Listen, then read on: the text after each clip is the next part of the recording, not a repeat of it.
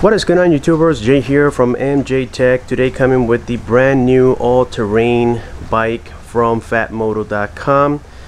This one, the word says it all, it's more for off-roading. We get the 4-inch wide tires, and this one also comes with new racks and a totally new color, which is the gray with the red emblems.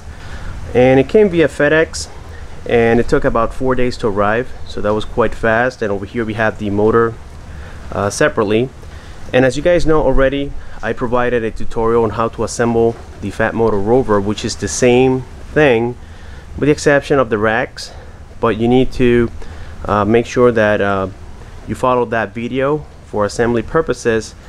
And now it comes ready out of the box. You don't need to do anything else, just do the regular assembly, and nothing else is required, which is great.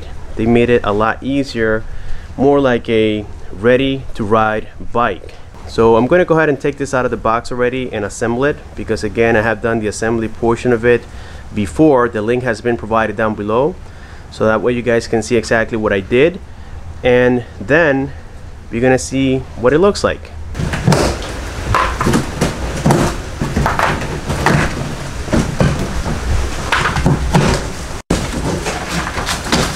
Alright guys, only if the rain will let me do my thing here. It's been raining all day long, but here we have the Phatmoto, and we can already observe right here the nice gray color with the red emblems written on it, or the red logos.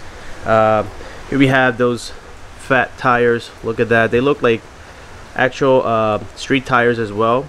So again, all terrain, so it works for pretty much anything. And the back already comes assembled just like with the first Phatmoto Rover, and we can see the rear disc brake right here. We have a different stand this time. Check this out, they upgraded the stand. Wow, I didn't know about this part. You can see it right here, it comes already welded to the frame instead of having it here like it used to be. So now you can actually upgrade it and replace it easier if you need to do so. I did notice, maybe it's me, I'm not sure, but I think here the jack shaft, this one is a little bit smaller, so I think it's going to give us better top end speed. I don't know yet, we'll have to test it. I see the same welds as before, so let me unwrap this thing. And we do have here the rear rack already pre-welded, and I guess this is just a bolt-on. It came with this box as well. So inside here we're gonna have things like the seat and some tools as well, or not tools, but some bolts and stuff that we need in order to assemble this. Again, just like the first Phatmoto Rover. 5 minutes later. Alright, so here we have some progress on the Phatmoto all-terrain. I got the front rack installed. It's really easy. You have two 15mm bolts that holds the tire in place together with the retaining clip.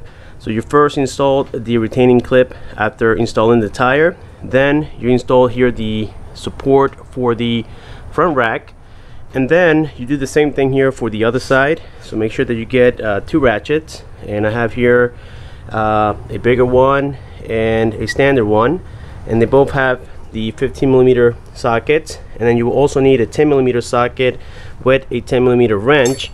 So what you do is first you installed the supports as well as the mounting bolt right here. This is a 10mm, and I will suggest that you do not use a screwdriver. It is better to use a socket, again 10mm size. And then the last thing you want to do is tighten these two 10mm bolts. I know it's kind of hard to see it here, but you have two 10mm bolts with a nut, and that's when you're going to need that wrench, that 10mm wrench. Make sure that you get these tight. You have two on each side, and that's pretty much all it takes. So there we go, we have the front rack all set up and ready to go. The rear rack is actually easier than the front rack to install because we have dedicated 8mm bolts for it, so you don't have to remove the one here for the wheel. And the same thing goes here for the upper side of it. So as you guys can tell, it's just a plug and play scenario, and the bolts come already pre-Loctited, so you don't have to worry about adding any liquids or anything of that matter. And on the other side, same thing, just a repetition. 8mm bolt right there, and another 8mm bolt right here. That's it. A few moments later. Alright guys, so here we have the Phatmoto all-terrain ready to go, fully assembled, and that took roughly about 25 minutes or less to get it all set up. And the cool part is that now all the bolts come already with Loctite, so you guys don't have to worry about anything coming loose. Make sure that you adjust your brakes as I show you guys on the previous video, which again has been provided down below. Just make sure that it is properly aligned by checking your bolts back here. Basically, the way I do it is that I like to have the same amount of thread count on each side. So if you look at this bolt and you look at the other bolt, they both have the same amount of threads count. So the frame is actually built quite precisely, so if you guys keep this at around the same length as the other one, you should be okay with the alignment. And everything else is just, like I said, a plug and play. Install your motor. It requires 4 bolts. You got here your fuel line with a little clamp right here. Make sure that's put in place correctly as well. I've used this now for about a week or so, and it is a very cool little bike. It handles a lot better now on the road. And something that you guys want to do and check is your tires. They need to be seated in correctly, and there's a lot of videos on YouTube on how to do this. The way I did it is that I deflated the tire, then added soap on the inner side of the rim walls and on the tire as well. And basically what you want to achieve is that your tire doesn't jump, you know, doesn't have that bulge effect when you spin it. You want to make sure that it rotates nice and smoothly, because otherwise, if you leave it like that, it is not really a safety hazard, but it will cause a very uncomfortable ride. So make sure that you again check on your tires. This is only if it's needed, but that's a very easy fix, nothing to worry about. Everything else on the bike, like I said, is very well built. And now I'm about to show you guys here a little ride, and I'll be right back.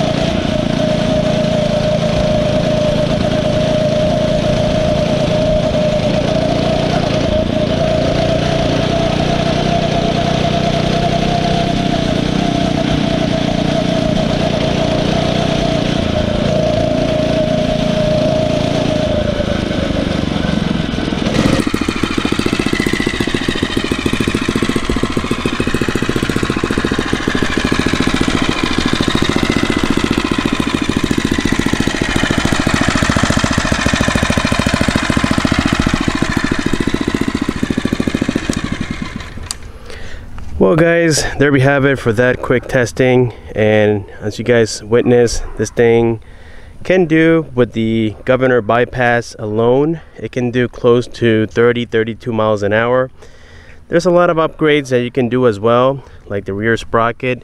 If you decrease that maybe to a 38, it'll give you about 35-40 miles an hour. Also, the cool part about having fat tires is that off-road on this thing is a lot better, in the sense that you don't get stuck as much as you do with standard tires. All in all, I have to say that so far, based on my experience with motorized bikes and the way this thing is built, is 100% worth it. I don't regret it a bit. This engine, this is a Lifen 79cc engine, does last a long time with the proper maintenance. And again, if you guys have any questions on the maintenance itself or on any assembly part of the bike, make sure to check out that video that I already completed, which is down in the description below, and it will answer most likely all of your questions. I do have timestamps written on the description of that particular video. And something cool that I forgot to mention here that Phatmoto did is that now they added spacers.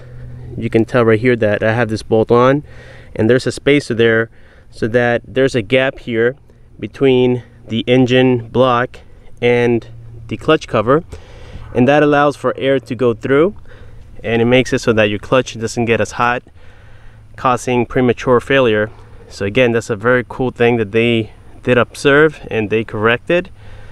And the rest, like I said, is just about the same, with the exception of the fat tires, which is really cool, and the racks.